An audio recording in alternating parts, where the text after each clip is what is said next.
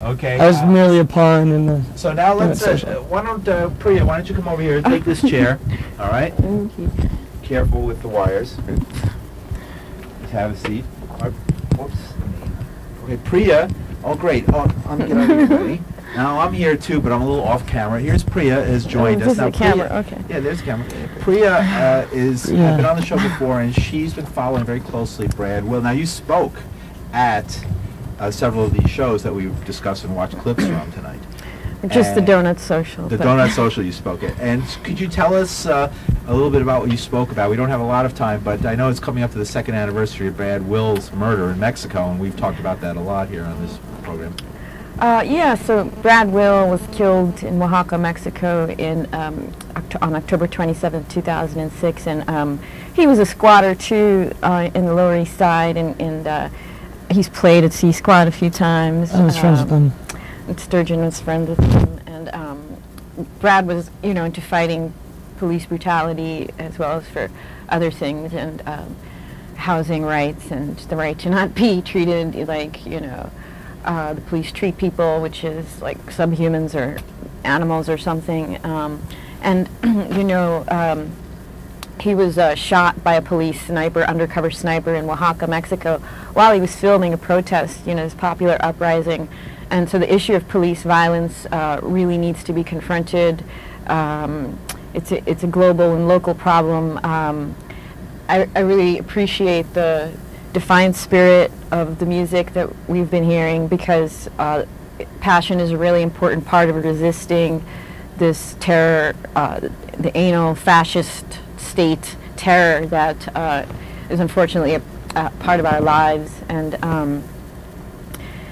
just there's this idea of revolutionary violence, like Franz Fanon wrote in The Wretched of the Earth, just the idea that resisting that fascist violence is necessary, like by any means necessary, and actually not resisting it is a violent act, because you allow this brutality to happen and that destruction of life, and so violent resistance is actually possibly life-affirming. And so that's just a concept I thought I'd mention. And yeah, we miss Brad very much, and that's a loss that it's irreplaceable. Well, how he lived is very much something that you want to remember, because Is there any information you can give us on how the investigation into his death has gone? And in just a minute, can you tell us if anybody's been arrested or prosecuted or? Well, the whole problem is the police can do whatever they want and get away with it. There's no accountability or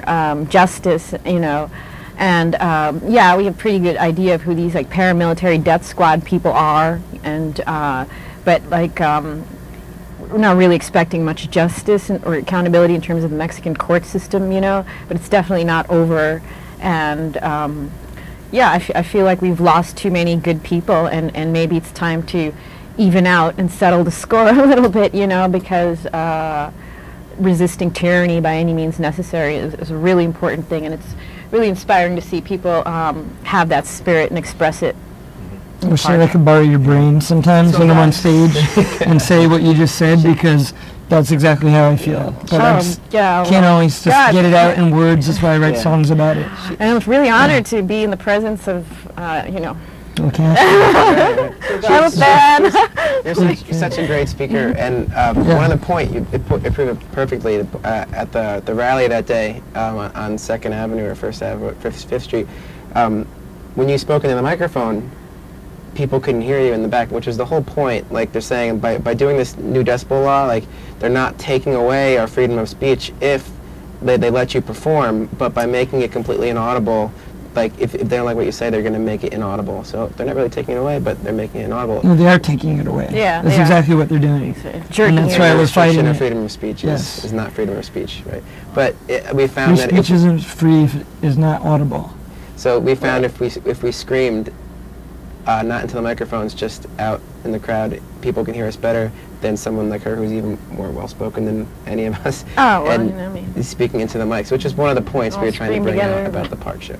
I definitely would say that I became a lot more theatrical due to the fact that I was completely inaudible by the crowd. So I did a lot of gestures towards the police and whatnot that I might not have done if I was just heard, if I could have just been heard by everybody, And really- including the police. And what they're saying is the problem is people on 7th Street are complaining because of the noise and they have to start cracking down. But like, you know, they were the ones that tore down the band shell. If the band shell was there, like it wouldn't, you know, go back. And the other thing is just like with CBGB's closing, other places closing, all the culture of the neighborhood getting pushed out. And now these people that like, you know, are living in these apartments. All right, thank you guys. We gotta go. And by the way, I guess that's free it, speech yeah. in the First Amendment, because it's the most You important know what one. happened here? He's cutting me off.